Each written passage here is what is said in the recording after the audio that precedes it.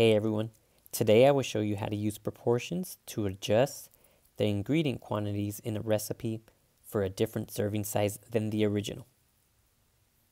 Be sure to read the objectives and the directions completely. First, I will go ahead and show you that I will be using the recipe of these beautiful burger buns. I have actually been using this recipe for about the past 6 months when making freshly made burgers here at home. I'm going to go ahead and write the name of the recipe in this first box. I'll then go ahead and link the website here by selecting the name, clicking Insert Link, pasting the link, and clicking Apply. I will then type the original recipe servings, which was 8, followed by the new amount of servings I'm changing the recipe to, which is 12. I then take a screenshot of my recipe ingredients over on the website, click on the Insert Image option, Insert Image, and I would then upload the image from my computer where my image was saved. So here's the screenshot of my ingredients. I then follow the same process to insert a picture of the meal. Here is a picture of the burger buns that I took from the recipe. I will now go ahead and type the original recipe ingredients in the first column. I will then write the ratio for one serving, given that my original recipe is made for 8, so I will continue to use the denominator of 8 throughout this column. The proportion used to increase the recipe to serve your entire party, which in my case is 12, tells me that I will continue to use the number 12 in the second denominator, which is in the second ratio of my proportion. My first ingredient is 1 cup of lukewarm water. This means I'm using 1 cup for 8 original servings. I'm going to copy paste this proportion here into this first box, and I will just adjust my 15 to 12 because I am taking a recipe that is originally 1 cup for 8 servings to X cups for 12 servings. I can solve this proportion by cross multiplying 8 times X to get 8X, 1 times 12 to get 12, meaning I write 8X equals 12. I now solve this one-step equation by dividing both sides by 8. That is X equals 1.5 because 12 divided by 8 is 1.5. This means I need 1.5 cups of lukewarm water for my recipe of 12 servings. Notice that I converted this 1.5 to 1.5 because typically measuring cups or measuring utensils are in fractions. My second ingredient is 2 tablespoons of butter. This means my ratio is 2 to 8. That means 2 tablespoons of butter for 8 servings. So when I write my proportion, that is 2 tablespoons of butter for 8 servings is equal to X tablespoons of butter for 12 servings. Let's follow the same process of cross multiplying. 8 times X, 8X, 2 times 12, 24. Divide both sides by 8. So 24 divided by 8 is equal to 3. Therefore, I need 3 tablespoons of butter for my adjusted recipe. My next ingredient is 1 large egg. That means the ratio is again 1 to 8. So my proportion will be the same as in this first ingredient, and so will the work. 8X equals 12 because 8 times X is 8X and 1 times 12 is 12. Divide both sides by 8. Again, I get X equals 1.5.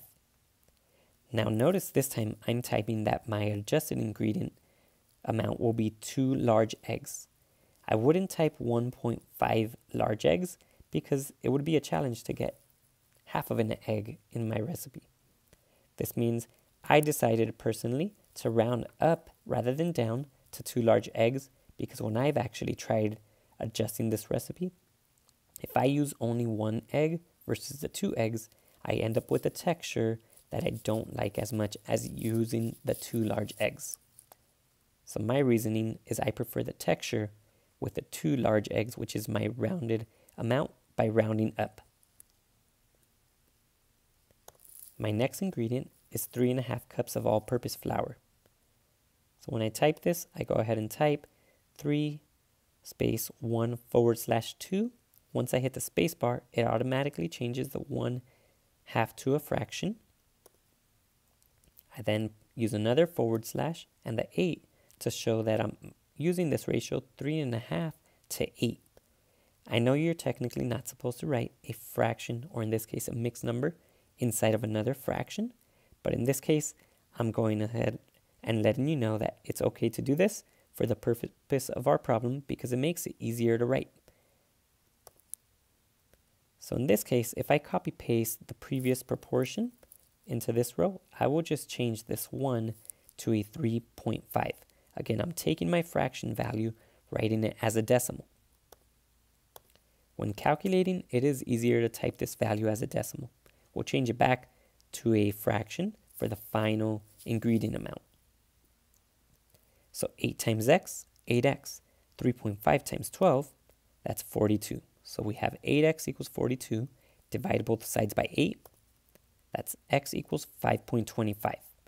Again, if we convert this to a fraction, this will be 5 1/4 cups of all-purpose flour. My next ingredient is 1/4 cup of sugar. So 1/4 to 8, that means 1/4 cup of sugar for 8 servings. When I write this as a proportion, I use the decimal value. 0.25 cups of sugar to 8 servings is equal to x cups of sugar to 12 servings. So let's go ahead and calculate. 8 times x, 8x, equals 0.25 times 12, that is 3. Divide both sides by 8, that gives me the decimal 0.375, which as a fraction would have been 3 out of 8, 3/8. However, at least for me, my measuring tools, utensils, do not come in eighths. They come either in thirds, fourths, or halves. So in this case, I'm going to round to 1/3 cups of sugar, because 0.375 is pretty close to 0.333. In other words, 0.3 repeating. So that's my justification for rounding to 1/3 cups of sugar. By the way, notice I'm using this marking at the end of each of these rounded amounts, because I'm going to go ahead and explain these in my explanation. I want to make sure I justified my reasoning for the values I'm rounding to, as I'm explaining as I go through the process. My next ingredient is 1 1/4 teaspoons of salt. So same process, 1 1/4 to 8. Go ahead and write this in the form of a proportion. Follow the same steps to cross multiply. In this case, I get 8x equals 15. Divide both sides by 8. That is x equals 1.875. And again, when I try to convert this to one of the fractions of my measurements, either halves, quarters, thirds, I'm going to go ahead and in this case round to 1 3/4 teaspoons of salt. And again, I will justify this in my explanation below.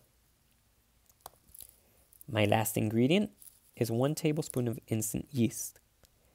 Notice here, I'm using 1 again, which is the same value I used in this row and in this row. So the work happens to be the same all across from here to here. So I can simply copy paste this into these rows here. 1 to 8, same proportion as before. 1 to 8 equals x to 12. We get 8x equals 12. Divide both sides by 8 to again get x equals 1.5. Go ahead and write this adjusted ingredient as 1 1/2 tablespoons of instant yeast. I now have this extra row which I can delete. Use the right click, select delete row. Do the same for this example row that I included in your original document. Go ahead and delete this row as well. It's no longer needed. Now you have only your ingredients for your recipe. You're ready to type the directions on how to make the recipe. In my case, I'm taking the instructions from my recipe, I'm copying them, heading on back, and pasting them here.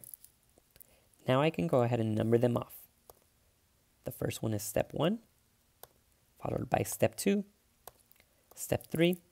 Now in step 3, when I read through this, I realize that it says divide into 8 pieces. However, in my adjusted recipe, this is for 12, so I need to change that to a 12. Be sure to look through the instructions, and if you need to adjust anything based on your new adjusted recipe, make those changes. I then have step 4, step 5, and step 6. My direction section is complete. I'm ready for my explanation section. I need to use complete sentences to describe the strategies or mathematical calculations that I used in the section above. I can also use the space to describe my justifications for rounding wherever I did need to round. So again, first I explain all of my calculations and strategies. I explain, in my case, why I rounded to 2 eggs. I would then explain why I rounded to 1/3 cups of sugar, and I would lastly explain why I rounded to 1 3/4 cups of salt. Be sure to reach out with any questions you have along the way. Good luck, have fun adjusting your recipe for a different amount than the original serving size. And hopefully some of you get around to actually cooking or baking the recipes that you decided to choose for this activity.